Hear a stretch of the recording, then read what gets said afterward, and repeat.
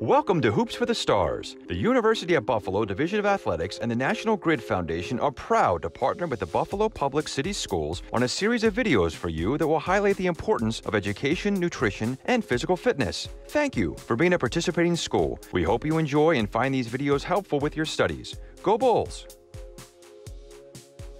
Hey guys, my name is Elia Gaba and I'm going to take you through a few tips on physical activity.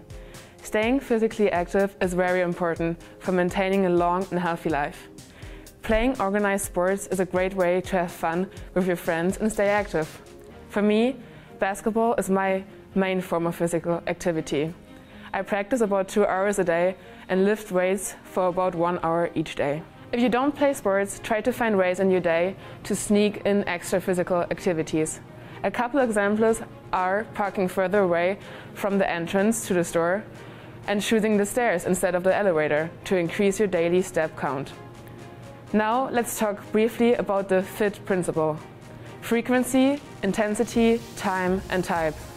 The FIT principle helps us to understand how long and how hard we should exercise. For frequency, try to exercise a minimum of 3 to 5 days per week. For intensity, it is recommended that younger individuals engage in low to moderate intensity exercises outside of sport each day you exercise. For the time principle, it is recommended that the individuals engage in exercise for 30 to 60 minutes each session. The last principle is type. To maintain a well-balanced fitness level, perform a variety of different exercises like running, swimming, resistance training and flexibility training. In short, stay active, stay healthy and have fun. Hey guys, my name's Lucas. I'm going to give you guys a few ideas on recovery and stretching to finish up our PSA. Remember, sleep, nutrition and hydration are going to play the biggest roles in recovering.